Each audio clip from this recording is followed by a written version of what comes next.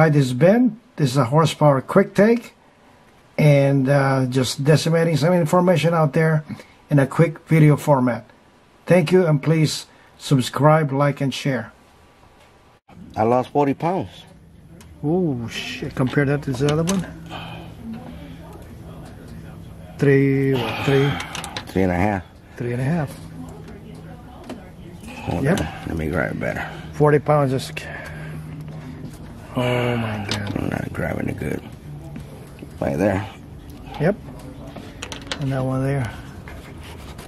Yep. Well, I went into work late, so... There you go. Got the oilers on the end to keep the valve springs, all those little holes. That keeps it alive, especially for endurance. Same thing with drag racing. Problem, you get a lot of shock coming in, especially with a cold engine, then you fire up and run.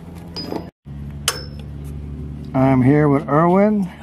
He's changing his valve springs. This one broke right there on the end. Heat and RPM. Excessive RPM, huh, Erwin? Yes, sir. How high did it went up? 96. 96. 96. So I'll touch bases with this. If it breaks on the middle, that's a material issue. When it busts on the ends, that's when they're bouncing and knocking off each other. Like a phone booth, you don't have enough elbow room. The coil spring collide with each other, and they'll break it.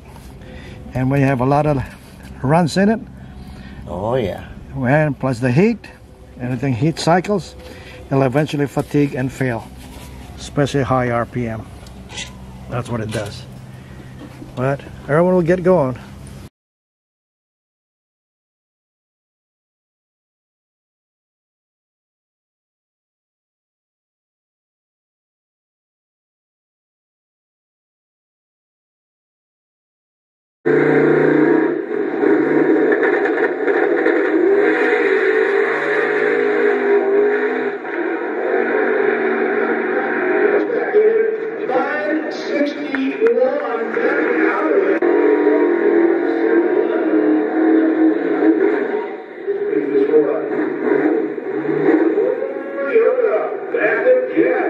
This is the quickest car on the track right now, the quickest vehicle.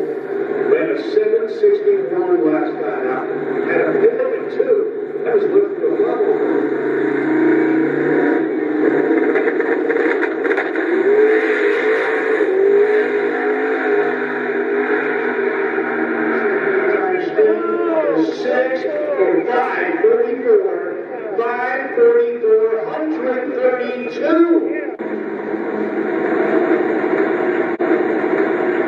There's Wiles, the dad.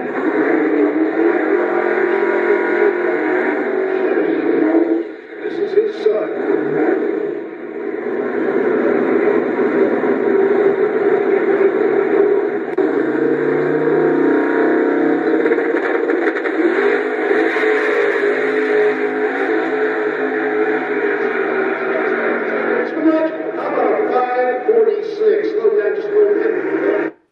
Please subscribe, like, and share.